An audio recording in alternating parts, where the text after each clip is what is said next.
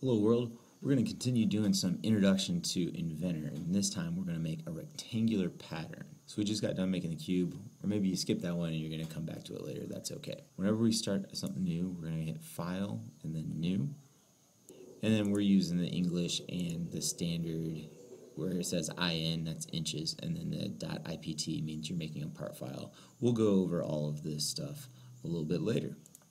Hit Create. Alright, we gotta start a new sketch.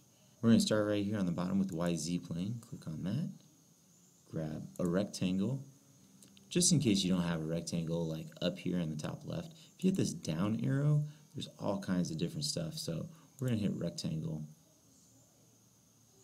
We're gonna start at the origin and we're gonna move our way out, and you can just draw a rectangle however you feel. Dimensions don't matter right this second. Go ahead and click that.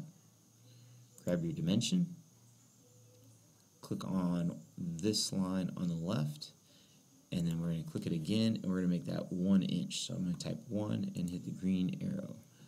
Then I'm going to double tap that center mouse roller or zoom out a little bit by rolling it. Click the dimension again, click on the top line, click there, and make this 3.5. Okay, another thing you can do is roll out, or you can even click right here where it says top. That kind of zooms in. Okay, I forgot one thing. I don't want to make this 1. I want to make it 1.5. So to change that, all you need to do is double click it. It pops up, and we're going to make that 1.5, and click the green arrow or hit enter. Alright, go ahead and finish that sketch. Double click to zoom out and click extrude. Okay, we're going to actually make a 2x4 board. So let's make this 6 feet, but that's not in feet, that's in inches. So if we just make a feet sign, which is 1 dash right there, you can see that it just changed it to 72 inches. Hit OK. Zoom out, you can see it. And then what we'll do, we'll go up here and we'll change where it says generic and scroll all the way down to wood, and we're going to make this oak wood. And you can see it changes the color, and if I zoom in you can also see the grain.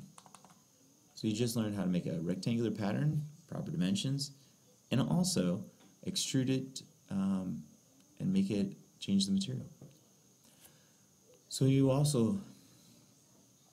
just learned how to make a rectangular pattern and change the materials so you have something a little bit more realistic.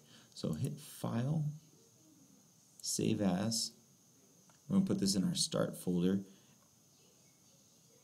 and we're just going to call this Wood, and again, your first initial and your last name. Hit Save. Good job.